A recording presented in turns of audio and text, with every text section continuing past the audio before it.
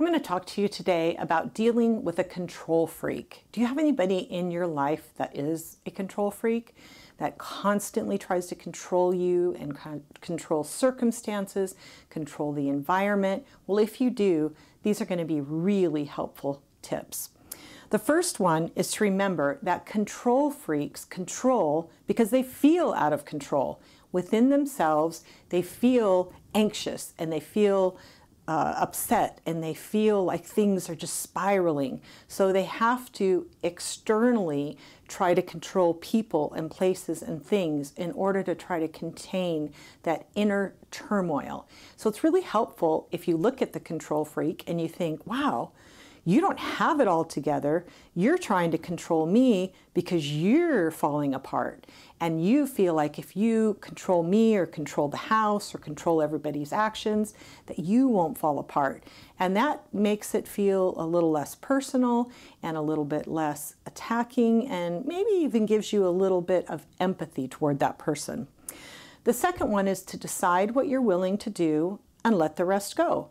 You don't have to do everything a control freak demands you do.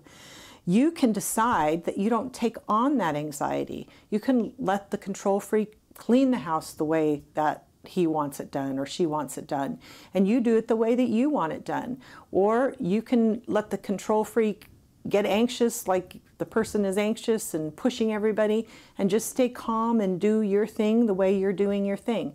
You don't have to go along with everything. You don't got to take on the same anxiety that the control freak has. The next one is when you decide to comply with anything the control freak has asked you to do, own it. Don't blame. Don't say, oh, this controlling person demanded that I do this. I had no choice. Oh, no, no, no, no. You always, always have the right to say yes or to say no.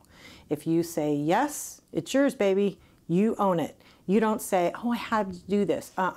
Nope.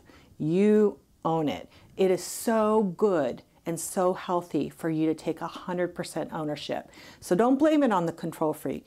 You choose. Sometimes it's not worth arguing. It's not worth fighting. It's not worth the fallout that comes from you saying no. Sometimes it's easier to go along and it's no big deal and it doesn't hurt anything. Just own it. The next one is when criticized by the control freak, don't defend yourself. Don't give this long explanation and argue and get the control freak, to agree with you. Just say, hey, thanks for your opinion. I'll think about that. Thanks for sharing how that affects you. Thanks for letting me know what you think. This will affirm what the control freak has said, but give you a chance to stay separate from it and choose how you think about it and how you perceive it and what you are feeling about the situation. Now, when the controlling becomes abusive or unbearable at any point, then you have a right to say, time out, no. This is not okay. This is going beyond your anxiety that you're trying to put on me. This is going into another level. It's going into a level that's demeaning or abusive or destructive or toxic, and you can set boundaries with that at any time, in any situation. And then the next one is to detach from the control freak's moods. Okay, control freaks have moods. They're pouty, they're pushy, they're demanding, they're intense, they're arrogant, maybe they're, they're sulking, whatever it is. When you are dealing with the control freak, when that mood comes out, you look at them and you say, whoa, you're in a mood. It's not about me. It's not something I did. It's not my fault. It's not my responsibility to fix it. It's your stuff, your mood. The other person gets to be in whatever mood he or she chooses. That's that person's right. You don't have a right to tell that person, you can't pout, you can't sulk, you can't be angry. That person can do that if he wants to or she wants to. So what you basically need to do is to detach from those moods. Hey, that belongs to that other person. I don't want to feel that way. I'm not mad. I'm not upset. I'm not anxious. I'm not worried. So I feel under control. Then you let the other person have their own mood.